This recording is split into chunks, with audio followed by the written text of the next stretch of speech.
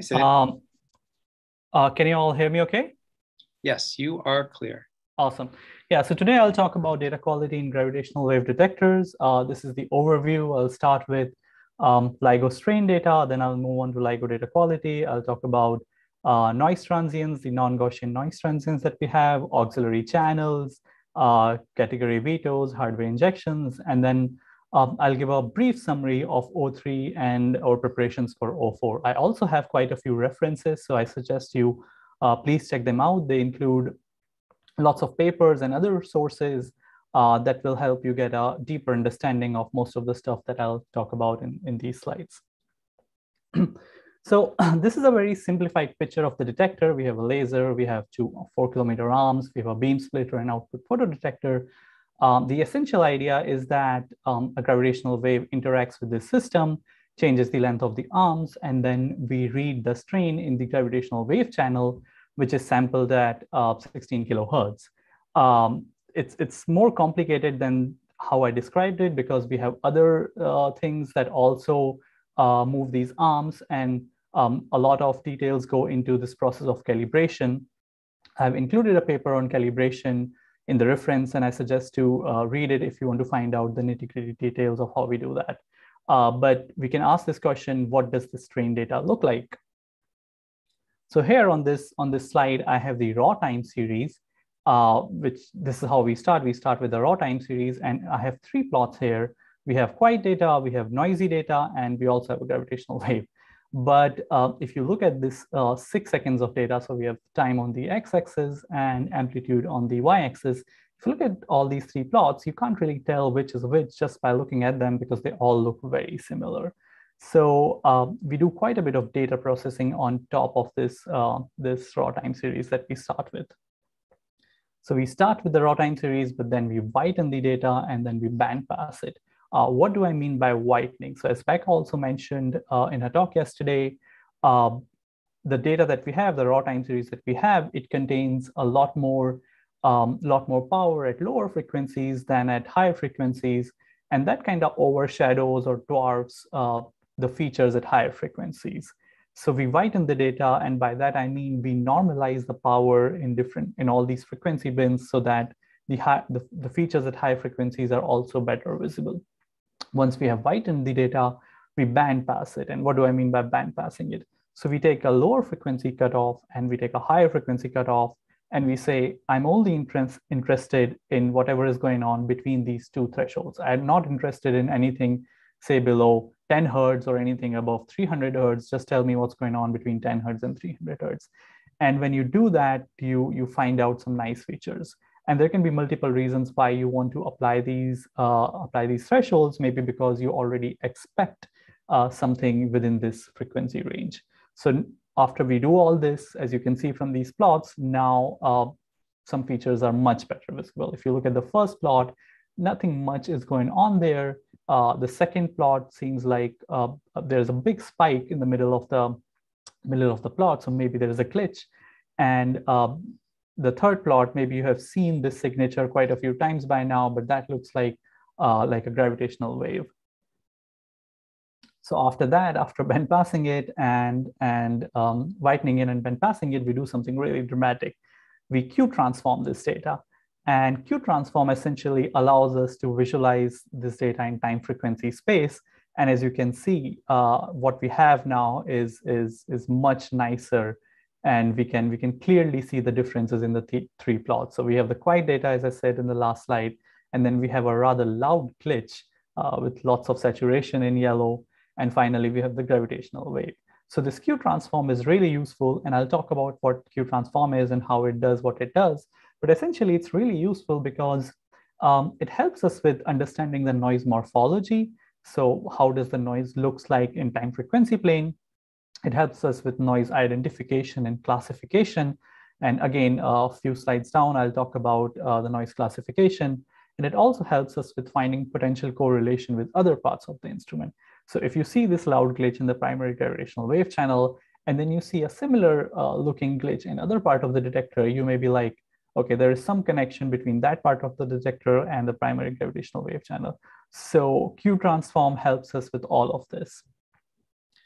So just to summarize this section, we started with raw time series, and that didn't really help us much. But then we applied a bunch of data processing techniques, starting with whitening and passing, and finally obtaining a Q transform. And then we end up with something that's a lot more useful. So now let's talk about the LIGO data quality. So this is the sensitivity plot. You probably have seen this before. But this sensitivity plot essentially tells us how good a job we are doing or how sensitive our detector is. And the lower it is, the better it is, because then we can discover more gravitational waves. And so we do a lot of things to improve the sensitivity, both during the observing run, but mainly after the observing run. So once an observing run ends, we make a lot of changes that improve the overall sensitivity of the detector. And these changes include increasing the laser power, obtaining new test mass mirrors, because sometimes some issues with test mirrors can also reduce the sensitivity of the detector, employing light squeezing, which helps with the quantum noise, fixing sources of noise during an observing run is going on. We find out about a lot of sources of noise. And once the observing run ends, maybe we can fix those sources and have a better sensitivity.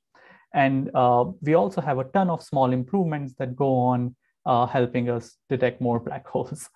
So once again, coming back to this plot, we have seismic noise that dominates at low frequency. And seismic noise is because the Earth is constantly moving. It's always shaking at lower frequencies. And that diminishes our ability to get good data at those frequencies.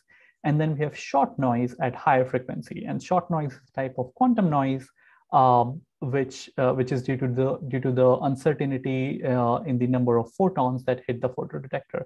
And that's why we have light squeezing, which helps with reducing the short noise. Okay, so short noise and seismic noise, these are Gaussian noise. These don't change. These are also stationary. They don't change from morning to evening or from 1 month to another. But we also have non-Gaussian and non-stationary noise, which we call transients. And I'll spend a lot of time talking about these transients in this talk. So what exactly are noise transients? One way to define them is that they are excess power over a very short duration, and we also call them glitches. So if you look at the plot on the right, this is a distribution of these transients over a day in February 2020. We have time on the x-axis and frequency on the y-axis, and the colors represents the signal to noise ratio. So how loud a noise transient is. How do we detect these transients? Well, we have a tool called Omicron. So Omicron takes in the strain data from the primary gravitational wave channel, but also from other auxiliary channels. And it finds these excess power in the strain data, and we call them Omicron triggers. That you see on this plot. Every single dot on this plot is an Omicron trigger. Finally, what causes these transients? Well, there are a ton of things that can cause these transients. Environmental disturbances, bad weather, thunderstorms, which are very common at near LIGO Livingston, ground motion, change in humidity in a particular subsystem of the detector, or anything going wrong with a detector component can cause these transients. So we have lots of reasons of why we may have these transients. So once again, our friend Q transform is back. I'm using Q transform now to show how these noise transients look in time frequency plane. Once again, we have time on the x-axis and frequency on the y-axis. And what I'm trying to show here is that we have different types of transients based on how they look in this time frequency plane. If you look at this Omicron plot, we can't tell much from this, like how these transients look or how they differ from each other, but we can use Q transform to do that. And why are these transients bad? Well, for more than a couple of reasons. They can mask a real gravitational wave signal. So for example, if you have a gravitational wave and at the same time you have one of these glitches, then you might not be able to see the gravitational wave properly, because usually these transients are louder than the gravitational waves that we have. They can also mimic a signal. So if you have a transient at LIGO Livingston and at the same time you have a transient at either Virgo or LIGO Hanford, then the analysis pipelines might get confused and think that we have a gravitational wave when in fact we have noise. So they can mimic a signal, they can mask a signal, and they can reduce our confidence in the detection. These transients can also reduce our astrophysical range, which is a measure of how far we can see in the universe and how far we can detect the binary coalescence from. So for the duration that we have these transients, they can reduce our astrophysical range. The loud glitch that I showed you in one of the earlier slides is in fact infamously called range killer because of the awful impact it has on the range. These transients can also introduce problems for parameter estimation that Aditya just discussed in his slides.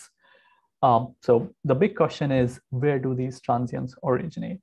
Well, these transients usually originate in auxiliary channels. So I only talked about the primary gravitational wave channel, but we also have tons of auxiliary channels.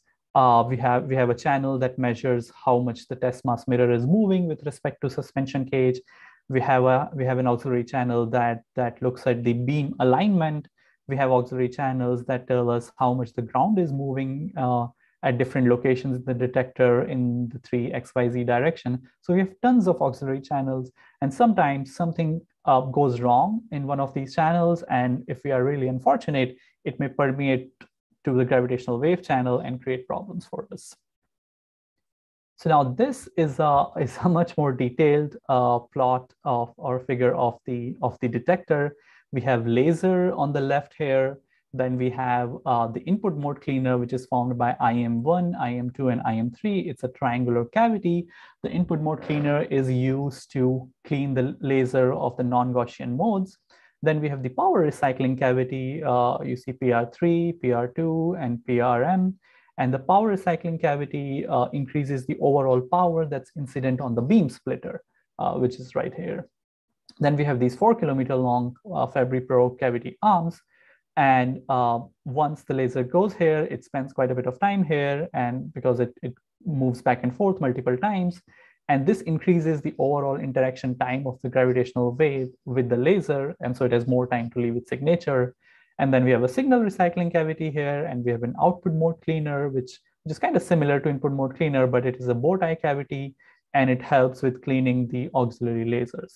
And finally, we have the OMCT CPD, which is where we measure the strain.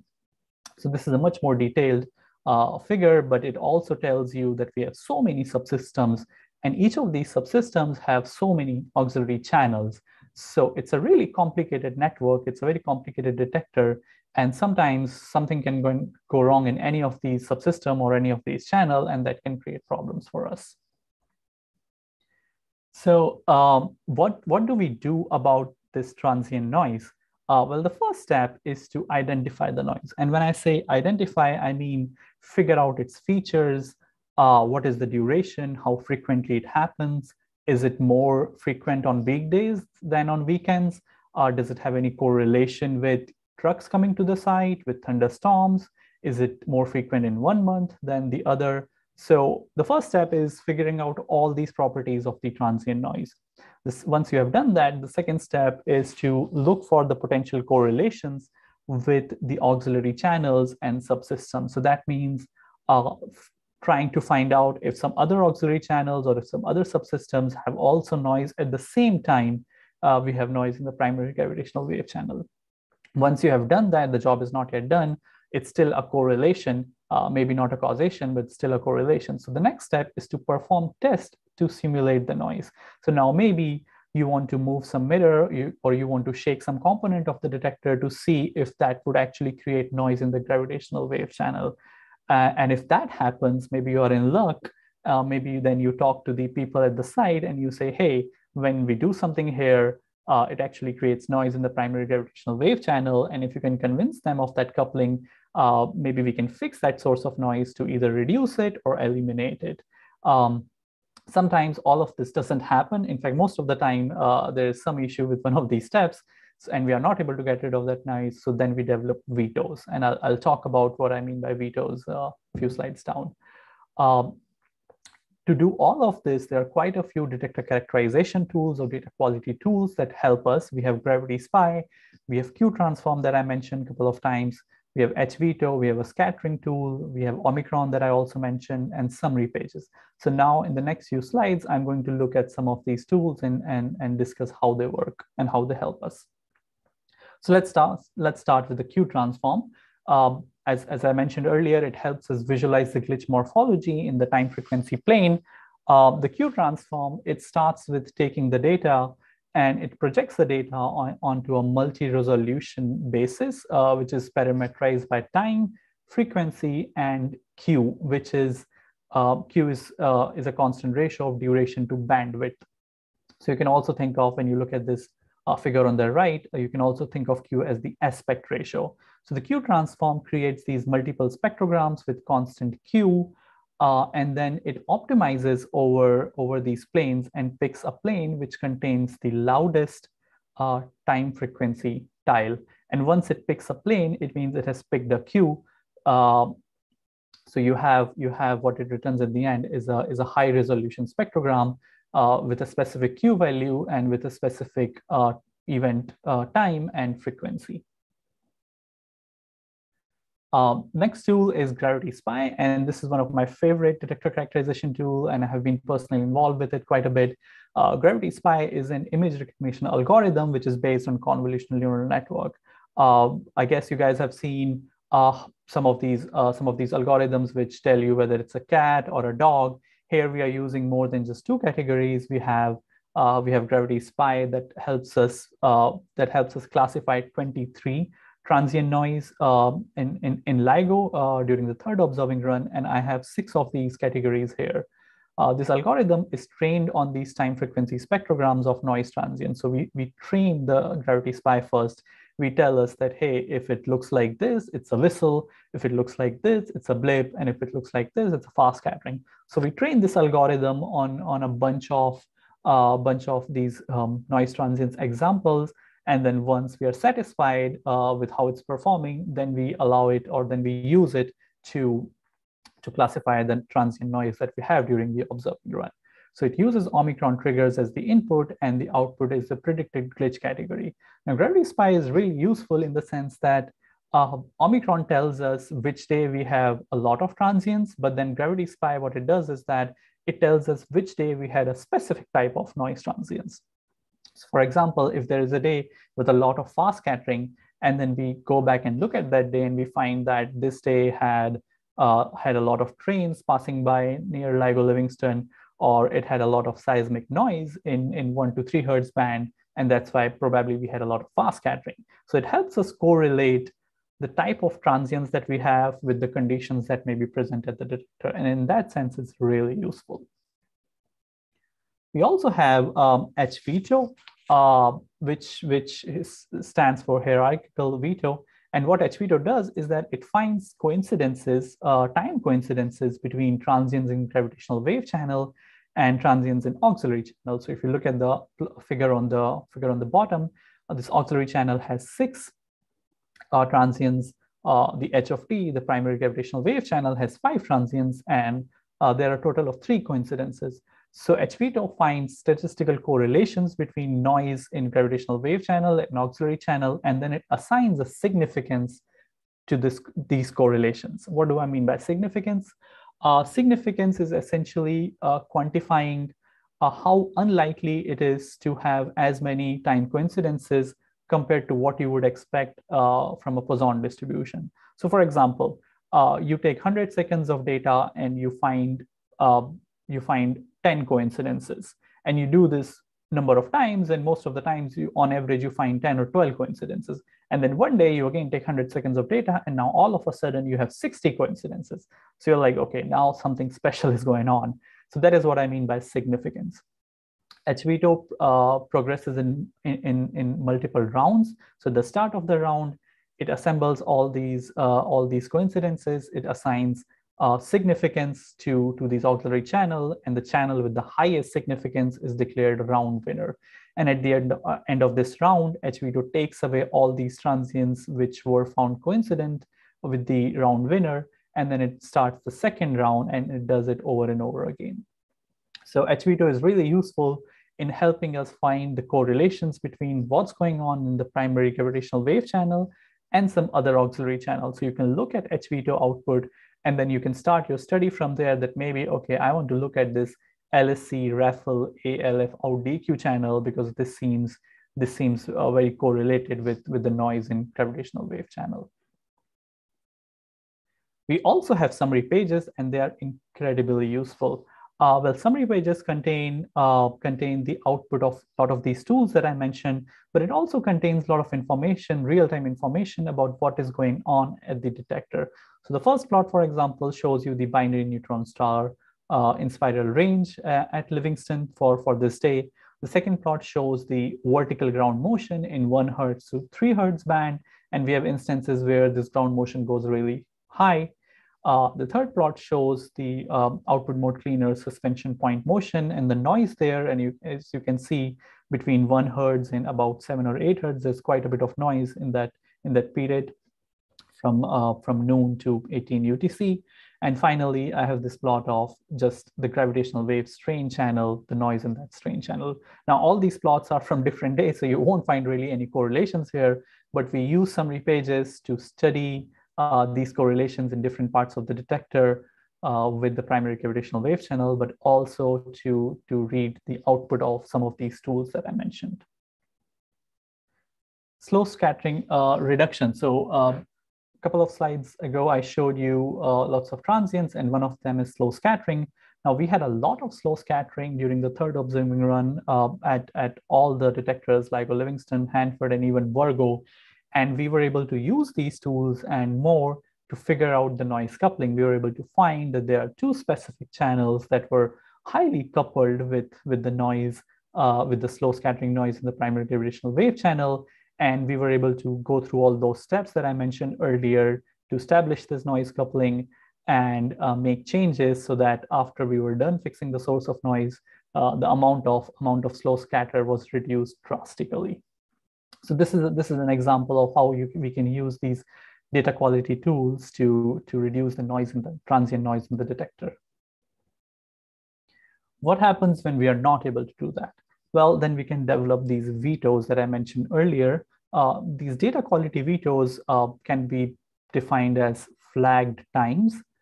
These are times when the quality of the data is not that good. We are not very satisfied with the data quality in these time segments.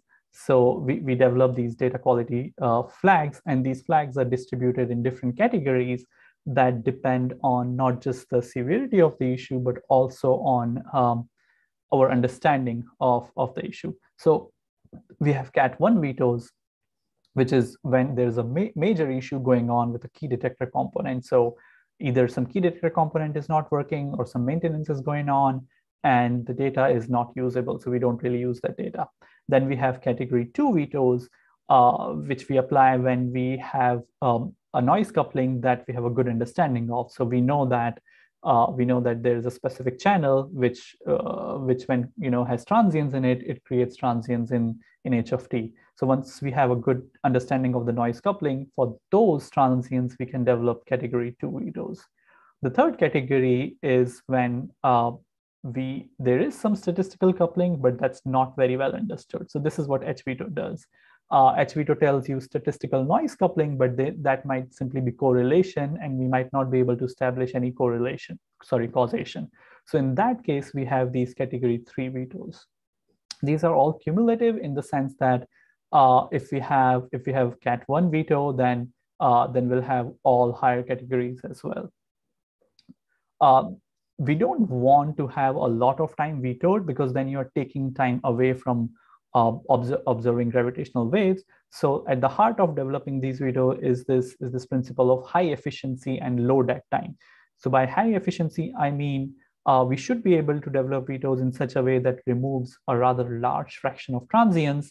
And by low dead time, I mean that these flag times should be a small fraction of the total observing time. So we have to be really careful when we develop these vetoes. We also have hardware injection, and hardware injection is when we inject a signal that actually moves one of the test masses.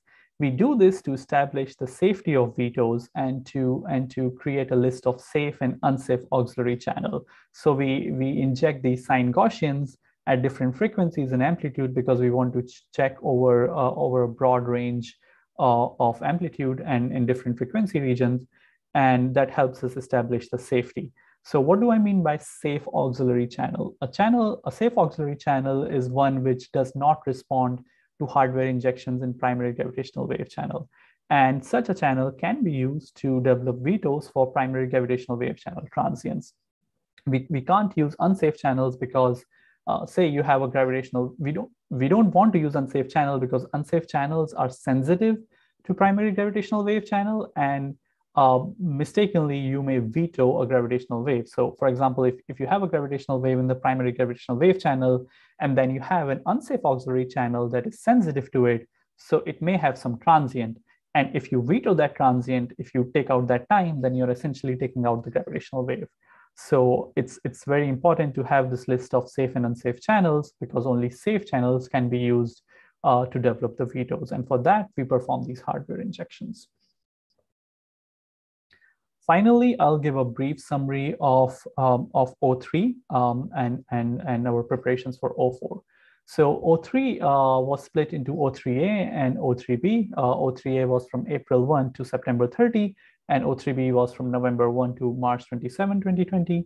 We had a total of 74 gravitational waves detected in that time period, 39 in O3A and 35 in O3B.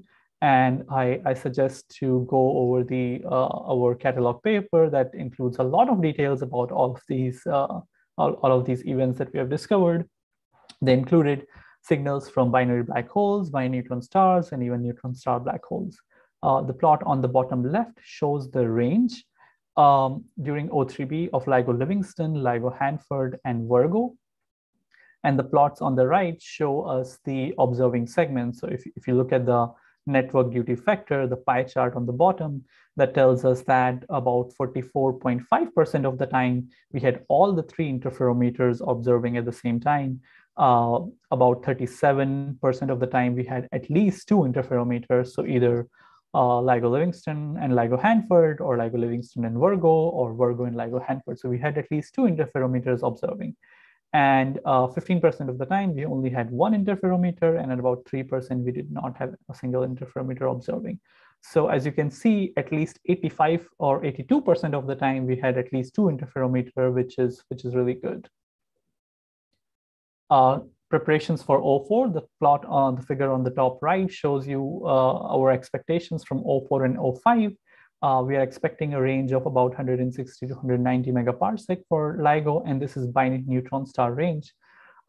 Similarly, for Virgo, we are expecting a range between 80 and 115, and Kagra would be joining us with an estimated range between 1 and 3 megaparsec. O4 currently is scheduled to begin in December 2022, and there are quite a few changes that we'll have in O4. We'll have new mirrors, we'll have higher laser power, and possibly mitigation of low frequency noise that will help us with the sensitivity. And all of these changes will help us with a better sensitivity and a lot more gravitational waves. So thank you very much for attending this talk, and I'll be taking your questions. As I said, we have lots and lots of references here that I suggest to check out that will help with these slides. Thank you.